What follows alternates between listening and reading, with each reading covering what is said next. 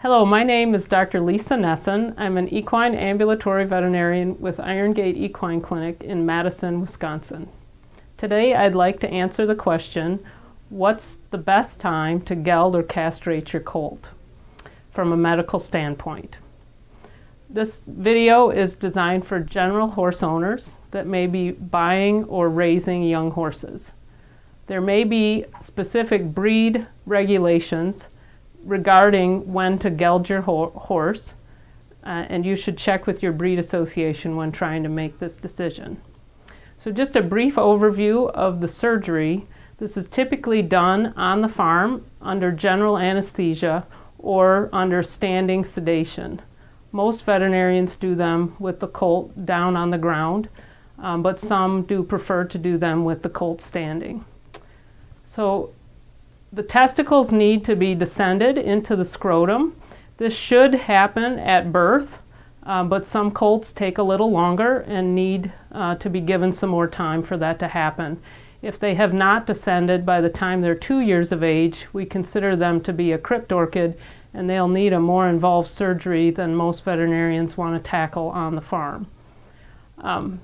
They can be gelded as young as 3 to 4 months of age.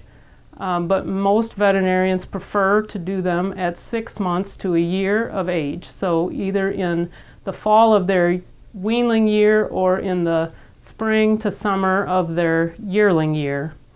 And the reason for this is because at that age they have not developed the behavioral issues that may go along with being a stallion. So they're not typically trying to mount mares, call to mares, and trying to breed mares. Some of them may be trying to breed mares by the time they're 6 months to a year.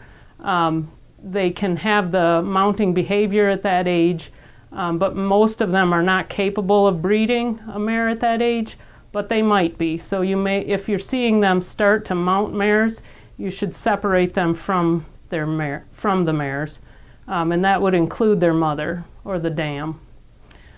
They also don't have the physical development that stallions get, in that they don't have the cresty neck that will come with age if you leave them a stallion longer. There is one school of thought that says colts that are gelded at a younger age will develop to be taller horses physically than if they're kept a stallion longer, in that testosterone causes the growth plates in their legs to close at a younger age, so they end up being a little shorter. So that may be one consideration. Management issues, again, the older they get, the more likely you are to need to separate them from your mares, which can become an issue as far as safety on your farm. Also, if they get to be older horses before they're gelded, they tend to have more surgical complications, with the primary ones being excessive bleeding at the time of the surgery because the blood vessels and testicles are more developed and larger, as well as excessive swelling in the scrotum and penile area. So to recap, general recommendation as to the best time to geld your colt is between 6 months to a year of age. Remember, every colt is unique, so you should contact your veterinarian to discuss with them any particulars regarding your colt or the breed that they are, and any special complications you may need to worry about prior to this procedure. And again, my name is Dr. Lisa Nesson. I'm with Irongate Equine Clinic in Madison, Wisconsin. Thank you.